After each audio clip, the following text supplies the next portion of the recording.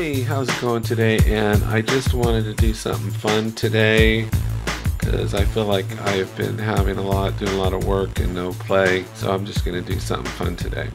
So this is basically, you could call it pain and healing along with metered health or metered levels.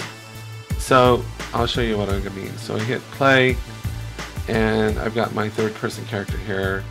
And you see we've got a display for oxygen level. And if I come over here into low oxygen, you see that I'm losing my oxygen here in this level. And this can be health, food, whatever you want, but this is just oxygen level. So you see how it's kind of dropping, kind of clumping down as a chunk at a time. It's going down in 5, but I'm running out of oxygen. I gotta get out of here. So now I notice over here, there's this high oxygen level. So I'm just going to mosey on up here, and maybe things will be better for me up here. So I come up here and you see my oxygen level, and notice how it comes back up. And then I'm good to go. And then I'm back, and then I can walk over here and go back into low oxygen. So this actually isn't very hard to do, and there's just some little steps. I'll show you how we do this. So I'm going to escape out of this and go to new project, and we're just going to go to the third person and we'll go create, and I'm not going to save any of that, and here we go.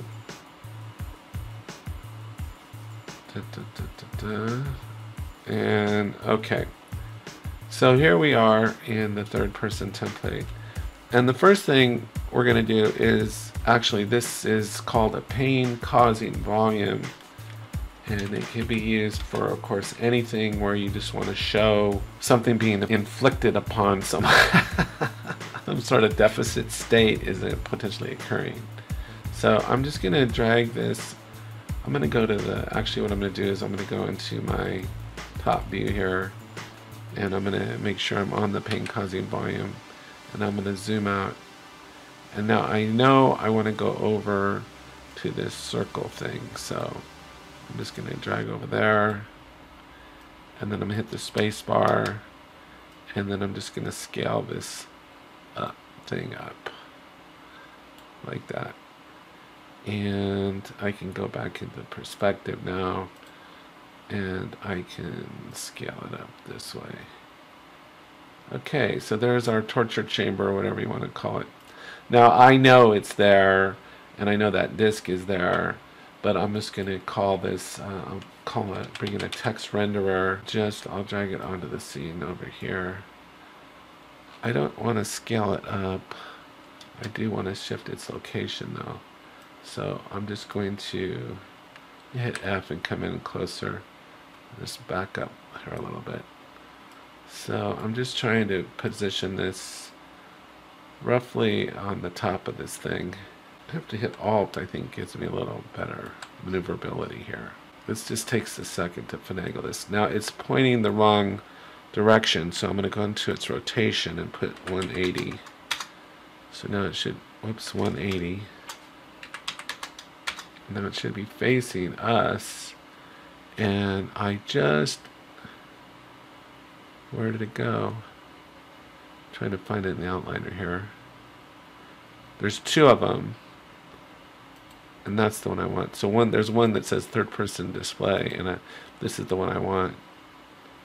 And I just wanted to say, let's call this low oxygen. And play and just kind of jump in there and just see. Yeah, so low oxygen, we see it up there. Okay. And then of course I can make these, I could scale this up. I can make this font bigger here, a lot bigger. So let's just go ahead and do that. Let's go ahead and just center this and make this 100. Let's make it big. There we go. That's a lot better. Okay, so now if I hit play, we got that set up. Now the only other thing I want to do is on the pain causing volume. Oh my gosh, that's a funny name. We can set the damage per second, so we can leave it at 1, but let's just go ahead and set it to 5. That's a little bit faster, a little bit more. And then that's all we have to do on that. So now what we're going to do is go into the content browser and go to our third person, go to blueprints, and come in here, and we just have to do a couple things. You know, in the interest of time, I think what I would like to do, because I'm going to have to come back in here anyway, let me just dock this and go back in here, go back into the content level, and let's just go ahead and create our user interface, because I need to call it up anyway. So I want to be able to have it in existence to be able to call it. And so we'll just call this oxygen meter. Okay, and then I'm going to double click into it, and then we're just going to grab a canvas panel and drag that onto the scene, and then we're just going to get some text and drag this onto the scene. I think I'll put it over here, and all I'm going to just do is type in oxygen level, and we'll size it to fit like that. Oops, size constant fit. And then we're going to go in here and get a progress bar. And this is so great that this stuff is already programmed in for us. And we're just going to drag this up to here. Like that. And on here we can set the percent. Let's just go ahead and set it to 100 by default. So there's our oxygen level. Let me just try to line this up a little bit better. What you have to do sometimes is just set the snapping to 1. So that you have finer control. That's good enough. Okay, so now I just wanted this to be in existence before I called it. So now let's go back into our third person character here. Okay, so what we're going to do now is we're going to right click here, and we're going to search for something called damage, event damage. I think it's called event damage, event any damage, this thing. And it's related to the pain causing volume. And so the other thing that I want to do is I want to create a variable here, and I'll just call this oxygen level. And we're going to set this to be a float. It doesn't have to be public. Okay, so what we're going to do now is we're going to drag off of here. All we're going to do is show that the damage is being incremented. So we're going to get our float value here, and then we're going to go off of here and get set. So all we're going to do is adjust our level here. So then we just need to drag off of here and get a subtract. And so all this is going to do is reset. As our pain causing volume is decrementing our level, then this will change our value here. So we just trigger that with set. We'll drag the damage into here. And then this, I guess this is kind of weird how I did this. We'll just pull this into there. And that's all we have to do in here. There's just one other thing we have to do. So this is going to, as the pain causing volume is decreasing our energy or level, this is going to register the updated value in here. So this is kind of going to give us our health level in a sense. So now the only other thing I need to do is come over here, and now that we have our user widget, I go create widget. So this will be our interface, and we have to do this to be able to display our interface. So I'll set this to oxygen meter, and then here we just add it to viewport. And as far as I know, that's all we need to do here. So compile and save, and we won't see anything other than if I hit play right now, we're just going to see our oxygen level over here. And actually I see it's kind of going off the screen a little bit there. Can I close out that? Oh, there we go. Okay, so we can see our oxygen level, our oxygen chamber over here, and good, we're on our way. We just have to go back into our oxygen meter now and add some functionality to our progress bar, select on it, and then here where it says percent bind, we're going to go create binding. There's other ways to do that other than binding, but this is just the easiest way for right now. And we're going to disconnect that. And then we're going to get that our variable from our over here in our third person, our oxygen level. and because we want to update it. So what I'm going to do is I'm going to drag off here, and I'll get it by casting to the third person, and then I just got to right click and get player character here and hook that up. And then it's weird about the percentage, because the percentage is actually reflected as a decimal between 0.00 and 1.0. So it's, 0.01 is 1%, 0.02 is 2%. So it's coming in as a float. So what we have to do is we actually have to times this. So what we're going to do is we're going to drag off and get our oxygen level right here. And then what we're going to do is drag off of here and go multiply. And we're going to multiply it by 0.01. And then that'll turn it into a percentage. And we just have to put that in there like that. If you don't do that, what'll happen is it won't show any change on your over here, because anything above 1 will show as 100%. So it has to show as a value between 0 and 1. If this were just to display 0.01, it'd be 1%, but 1 will show as 100%. Anything above 1. So we'll go compile and save. And now it should actually work. So our oxygen level is showing as 0 though. So what that tells me is I have to go in and set the value here, not there, but over here. So over here on our oxygen level, let's set the default value for 100. So it starts out as 100. Let's see if that works. There we go. Okay, so now we come over here and I jump up on my low oxygen, and you can see our level is dropping. Fantastic. So that's cool, right? And that could be anything. This could be food, health. I just calling it oxygen level, but it could be anything. And as soon as I jump off, it stops. So that's not a good place to hang out for me. Okay, so the last thing we're going to create is a way to restore ourselves.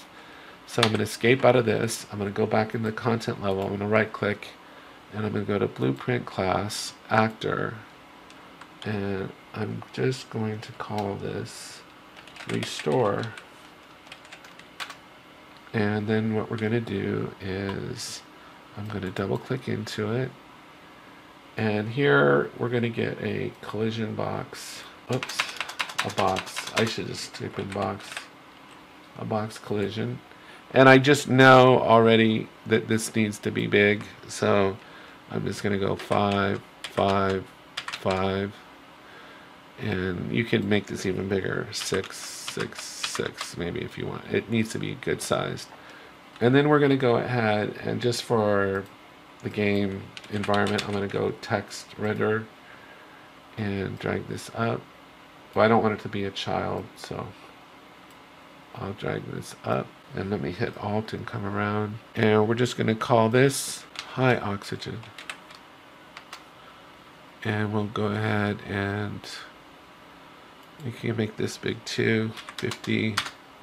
Maybe make it bigger than that. Maybe make it 100. And let's go ahead and center it. And hopefully that'll be facing. I think it's going to be facing the wrong direction. So let's go ahead and make this 180 degrees and turn it around. We're kind of looking at it from the back.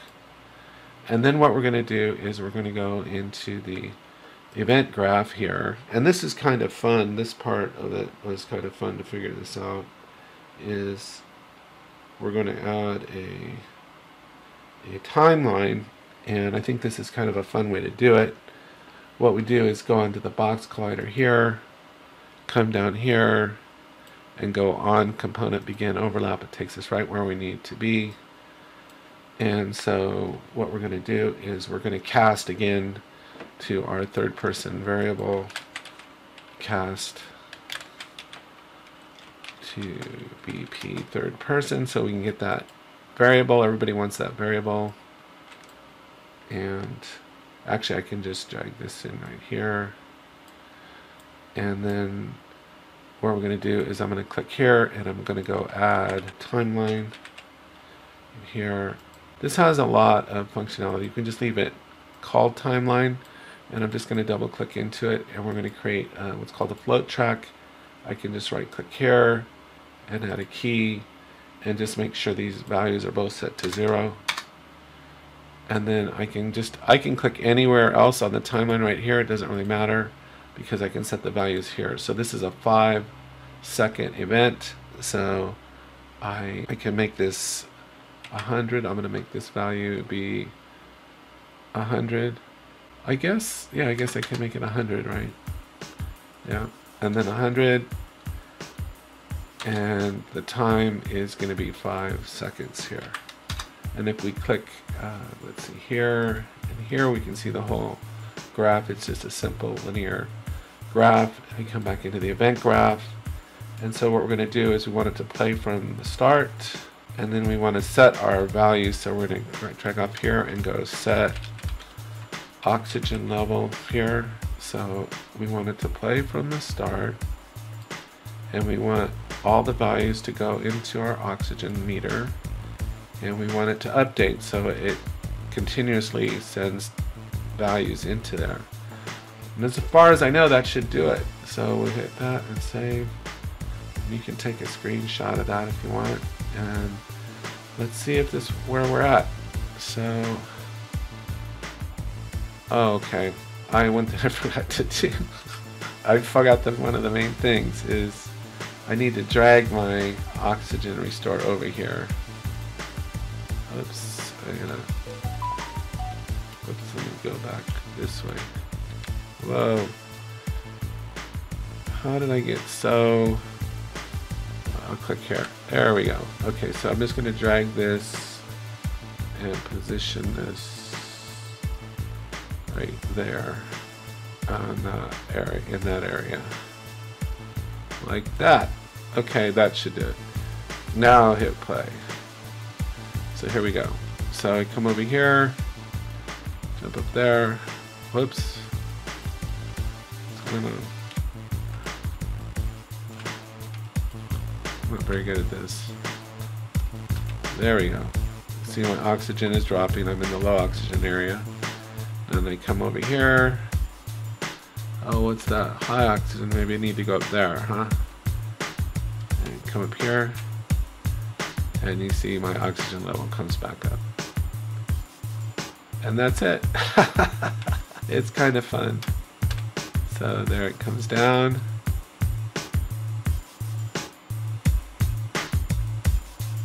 And then I'm getting kind of dizzy and weak. I'm gonna get out of here.